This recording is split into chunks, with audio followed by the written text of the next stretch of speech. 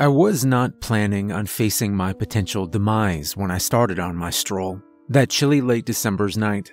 My intention was no more than finding something to quench my very pregnant wife's cravings, along with some desperately needed solitude for myself.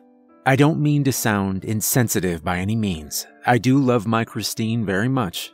I think I fell for her within the first few moments of the initial meeting that brought us together. I'd been alone for many years before my friends took it upon themselves to arrange the blind date. I'd never cared for such things, but even an introvert such as I could be consumed with loneliness from time to time. She was truly a delight to be around, and it amazed me to find that we had so much in common. I consider myself to be of fairly unique taste, and it has always been difficult for me to form relationships. My small circle of friends had been in my life for what felt like centuries sometimes, but I never could have predicted they would be the ones to introduce me to my soulmate. We married within mere months of being together. I worried we were rushing things a bit, that perhaps we'd not yet outgrown our honeymoon phase, but I'd never been so happy in my life. Over the years, our love for each other never grew stale or predictable, and when she became pregnant, we were overjoyed at the thought of bringing a new member into the family. Unfortunately, my poor Christine endured some complications over the last few months and has found herself mostly bedridden. I've done my best to be the loving and supportive husband she's needed over this troubling time, but this has left little room for me to be alone with my thoughts. A necessity for the introverts of the world. So, when she had a late-night craving, I was more than happy to take it upon myself to head out for a spell. She was hesitant to let me leave, as it was getting quite late, and surely few stores would still be open. I assured her I'd be able to track something down, but she still practically begged me to stay home. There'd been a rash of killings of late in our humble little town, but the victims had primarily been brunette women. 4 dark-haired ladies, and 3 men of no distinct pattern, to be precise. Our local sheriff feared a serial killer was at large, but I presumed he just watched entirely too many crime shows. Perhaps I was too quick to dismiss his suspicions, as well as proving a little too eager to escape the house for a bit, but I understood Christine's concerns. I promised her I'd keep my phone handy should she need me, before I kissed her on the forehead and made my way out into the night. It may have been wiser for me to arm myself with something more intimidating than my trusty pocket knife, but I wasn't overly concerned. This wouldn't be the first time I'd braved the brisk night air for a midnight snack from my love, and I'm sure it won't be the last. So, I left out for my stroll, leaving the snow-covered car parked. It would have obviously made my trip faster had I chosen to drive, but I wasn't the biggest fan of driving on slippery roads. Plus, the walk would allow me much more time to enjoy a bit of solitude. Once I was far enough away from the house, I lit a cigarette. My wife wasn't exactly fond of the habit that had been a part of my life since my teen years, but that wouldn't stop me from sneaking a few in when I got the chance. This was another thing that was far more rare of late. There are worse things people do behind their spouse's back, so I wasn't exactly burdened with guilt over it. She does have an uncanny sense of smell, though. I always keep hand sanitizer and a small bottle of cologne in my jacket pocket for such occasions. Normally, on nights like these, she'd be too distracted by whatever goodies I brought her to be concerned with whether or not I'd snuck in a smoke or two. Within 15 minutes, I was pushing through the door of the Gas and Sip. It was a decent little convenience store, which they'd all decked out in Christmas flair. I toured the snack aisle while the little drummer boy echoed from the speakers above my head. I always look forward to hearing the festive music in the stores this time of year, though many would just have the droning elevator-style tunes for ambient background music. Fortunately, my old buddy Eduardo behind the counter made sure to provide songs from his own playlist. Many gas stations wouldn't provide such things for their guest brief visitations, but I think Ed did it more for himself than anyone else. There were only 2 other people in the store at this hour, an older gent scratching lottery tickets up front, and another guy in the back, sporting a brown hoodie and a thick winter coat. I couldn't see his face, but he appeared to just be aimlessly window shopping. I couldn't help but wonder if he was just waiting for the place to clear out so he could pull a gun on Ed, but he'd only have himself to blame when my friend would inevitably draw the 12 gauge he kept under the counter. I shouldn't presume anyone's ill intent, just because they seem to be trying too hard to be inconspicuous, but the world has become a crazy place. Finding nothing to fit my wife's cravings just right, I just delved into the snack cakes. I dropped my armful of Twinkies, ding-dongs, and donuts on the counter, to which Ed gave a chuckle. "You want some insulin to go with that?" He laughed. "Yeah, may not hurt to grab a shot or two," I replied with a smile. "So is Chris about ready to pop?" Ed asked. "You have no idea," I laughed. We'd been frequenting this gas station for some time, so Ed was more than familiar with us. He'd even been by the house on a rare occasion he had a day off, but he stayed extra busy of late since his father retired. The store was family-owned, but he hoped to be able to hire on a few more hands after the first of the year. God knows the poor guy needs a break. "Do you know that guy?" I asked, nodding my head to the man in the brown hoodie who still stalked the rear aisle. "Never seen him before," Ed replied, handing me the double-bagged sack of goodies. "Just be safe, man," I said. "No worries, brother," my friend said with a wink, knocking the barrel of his sawed-off shotgun against the back of the counter. I just gave him a smile as I took the bulging plastic bag from him. "Merry Christmas, Ed," I said with a wave while I headed for the door. "Back at you, man," he replied. The cold breeze practically smacked me in the face when I pulled the door open. It had been very hot in the gas station, and I'd almost forgotten how chilly it was outside. Though I was sure the snacks I'd gathered would suit my own sweet tooth, I hated the idea of disappointing Christine. Even with how miserable her advanced pregnancy had been, she rarely asked for anything. The only other store that may be open at this hour was a good couple of miles away. Perhaps I would take a drive tonight after all. Having decided to return to my house to grab the car, I turned my back to the gas and sip and began my trip. I figured I'd check back in on my wife before heading back out into the cold, though I was sure she'd try to talk me out of it. Still, I'd be damned if I was going to let her down, so my mind was made up. I dug my earbuds out of my jacket pocket and queued up my own Christmas playlist to guide my path home. Perhaps it wasn't the best choice to tune out the world around me.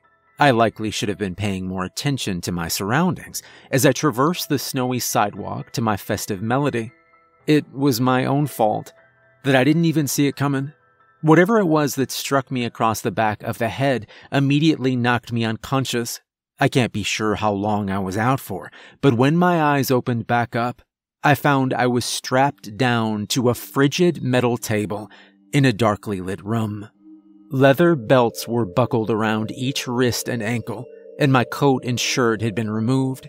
It was freezing, to the point I could see my shaky breath exiting my mouth while my heart thumped so hard I could see my chest bouncing. After a moment, fluorescent lights flickered on above me, causing my eyes to burn slightly. "You know, I wasn't sure if anyone else would be out this late," a voice said from behind where I lay. "I was about to settle for the old guy before you walked in," he continued as he strolled around the metal table. He pulled down the brown hood to reveal a thin face with a dark beard stubble.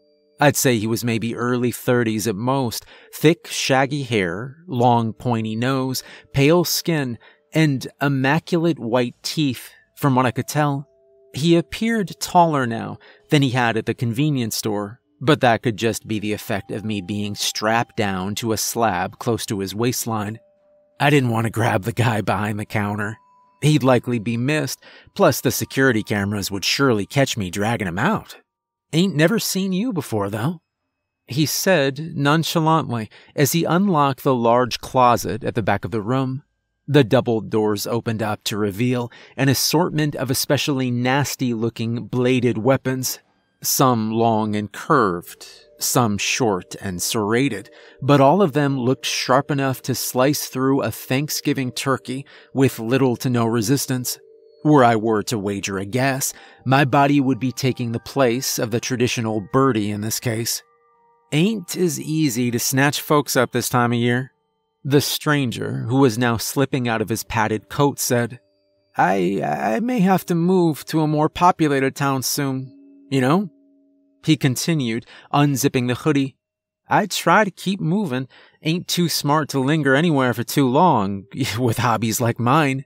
He lay the hoodie over the desk that sat against the rear wall, while reaching for the apron that hung on the inside of the cabinet door. Couldn't resist trying to get one more before the end of the year. He tied the apron lace around his waist before studying the contents of his well-armed closet. You know, it being Christmas and all, I'll show you a bit of compassion. What do you say? He asked, turning to face me for the first time since our, introduction. You want it quick and easy, or want me to take my time a bit?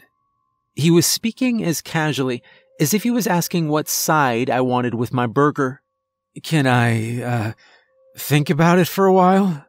I asked, shrugging as much as I could while strapped to a cold-ass table. That's a big no, partner, but I can't blame you for trying, he replied, bursting out laughing at the end. Worth a shot. I sighed. So?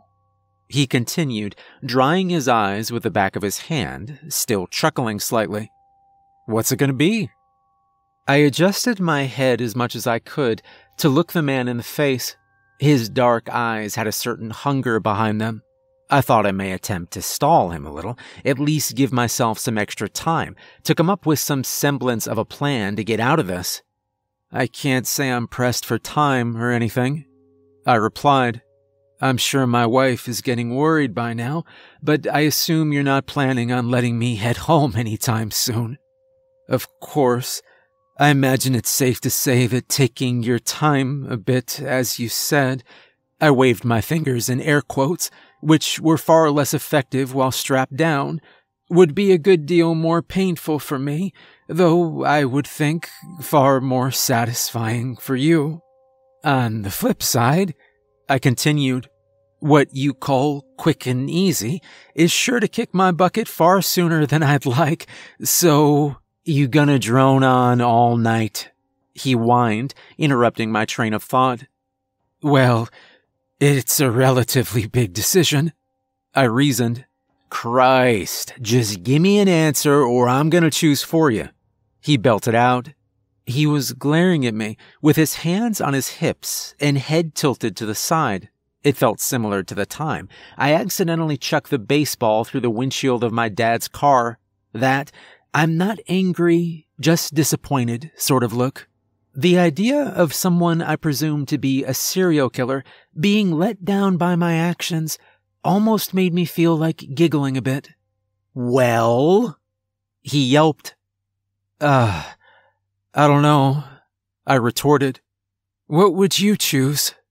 Huh, he said, instantly calming from his previously aggravated state, while forming an expression that almost resembled a poor attempt at a Robert De Niro impersonation. I guess I never really thought about it from the other side of the table, he said. He grabbed the armrest of the chair, which rested in front of the desk, and glided it across the floor to my bedside. He rubbed the back of his neck while taking a seat next to where I lay. I mean, I get what you're saying now, he said. It really is a tricky situation. Right? I replied, feebly shrugging again. Sure, quick wouldn't hurt nearly as bad. Wouldn't really do a whole lot for me either, to tell you the truth, he continued, showing almost exaggerated effort on his face. Slow would definitely not be a walk in the park for you, but I'd sure as shit have a good time. He was rubbing his hand across the stubble on his chin. That way is a hell of a lot more tiring too, and it's been a long friggin' day, he said. We glared at each other, each of us puzzling over both sides of the equation. It's a conundrum, he said, shaking his head with a half smile. Dilemma, even, I remarked. The room fell silent as we considered our options, though I wouldn't say I was in a particular rush to come up with whatever would qualify as a mutually beneficial selection. I would imagine we each had a differently desired outcome in mind. As I lay there considering my next move, I became aware of the lump in my back pocket. The stranger had apparently not thought to remove my wallet as he stripped down my upper half in preparation for the night's activities. And it would appear he'd also neglected my trusty pocket knife, which felt like it still lay snugly in the other pocket. "Flip a coin?" I suggested, breaking the silence in hopes of distracting the pondering man for a moment. "Now that's a great idea!" he exclaimed, holding his pointer finger up as though he were chanting Eureka. He quickly got to his feet and practically sprinted the small distance between the chair and his jacket. He rummaged around in the pockets while I gently slid my left butt cheek in the direction of my leather-bound wrist. "All right, I'm gonna say heads we make it a quickie and tails we go all night. What you think?" he asked, spinning in place to look me in the eye. I was attempting to be as discreet as possible, but I was almost caught red-handed when he turned. Luckily, he appeared too distracted to notice what I was attempting to do. "Sounds fair," I said, tilting my head. He grinned like a madman and went back to digging through his coat and hoodie. Before I felt secure enough to get back to my quest, the man dropped his hands to his side dejectedly and turned to face me again. "No coins, damn it," he said, shaking his head side to side. "Well, shit," I agreed. He glanced around the room, as though there was a secret stash of quarters he'd neglected. "Be right back," he stated, before heading towards the door he'd previously entered through. "Don't go anywhere," I heard him chuckle as he darted up an apparent stairway. With the door ajar, I could make out the sounds of the odd individual rummaging through drawers, seemingly right at the top of the flight of stairs. I wasted no time in continuing my efforts to free my knife from my pants. I finally gripped onto it with my fingertips while I heard items heavy and light scattering across the floor above. I pulled my weapon of choice free and flipped the blade open. I slipped it between the strap and my wrist and quickly began carving through the belt. Just as a jubilant yell echoed from above, followed by excited footsteps thundering down the steps, I managed to break my left hand loose. I gripped my knife underhanded and prepared to strike as soon as he got close enough, when something happened I don't think either of us saw coming. Given the fact the cold steel table I was propped upon was facing away from the entrance to the room, I can only speculate what occurred based on the noises I heard. The hammering footfalls seemed to come to a halt as soon as the man hit the threshold to the room I occupied. There was a loud snapping sound, followed by the beginning of an F-bomb leaving the man's lips, accompanied by a screaming oof. I then found myself able to view the shaggy dark hair of the man as he slid face first across the floor to my right, while a shiny nickel rolled towards the cupboard full of nasty carving tools. The complete absence of anything audible afterwards left me to conclude that he'd knocked himself out cold. I took the opportunity to unbuckle the belts around my other wrist and ankles before heaving the man from the ground to the table I'd previously occupied. Unfortunately, my cutting through the left strap rendered me unable to buckle all of his limbs, so I simply sliced through a few tendons in his forearm while he slept. I managed to locate my shirt and jacket, which had been tossed on the plastic-lined floor in the corner of the room. Once I felt the warm blood make its way through my extremities again, I dug through the stranger's jacket in hopes of finding a phone to call my wife. I could only assume my own device was still on the side of the road I was abducted from, but I'd committed Christine's number to memory since our first official date. Not only was my search successful in locating a phone, but I also recovered a set of keys. I had absolutely no clue where I was at the moment, but I should be free to use whatever vehicle these operated when I was done here. With his device in hand, I was finally able to check on what time it was. Seeing that it was a little after 4 in the morning, I had little doubt that my love would be bordering on frantic at my delayed return home. Even though I was calling from an unfamiliar number, she answered within 2 rings, and, as predicted, she was bordering on tears when she heard my voice. I informed her what had happened and assured her I'd be home as soon as I was able. Even though I had little choice in the matter, I still apologized for not being able to track down what she had a hankering for. Still, I promised I'd bring her home the heart of the dark-haired man who now lay strapped to the cold metal table. She had been craving nothing but brunette women for a while now, but she still sounded delighted when I promised to bring her the tasty snack momentarily. It wasn't always easy being married to a werewolf, but my own unique talents paired with hers quite nicely. Even more so, since her pregnancy rendered her unable to hunt for the last few months. I must say, the wealth of tools I now had access to would make things much easier for me. Though I was very skilled with my trusty pocket knife, it's always a bitch to get through the sternum, especially on these cold nights when I can barely feel my fingertips. "I'll be home soon, baby," I said to Christine, making kissing noises into the phone, while the man bound to the table was moaning himself back to awareness. He spilled a mess of profanities and grunts when he realized that we'd switched positions. I pulled his apron over my head and tied the cord around my waist while he writhed and shouted. "So," I said, interrupting his alarmed curses when he realized he could not control his left arm. "Would you like it quick and easy, or should I take my time?" I asked. His reply was not very helpful. Fortunately, while the stranger raged on, I noticed the light reflecting off the shiny nickel that lay at the base of the tool closet. "Heads!" I exclaimed, retrieving the coin from the floor. "Looks like quick and easy for the win," I continued before reaching for his phone once more. I made a quick search for a festive playlist to provide a joyful soundtrack for the work ahead.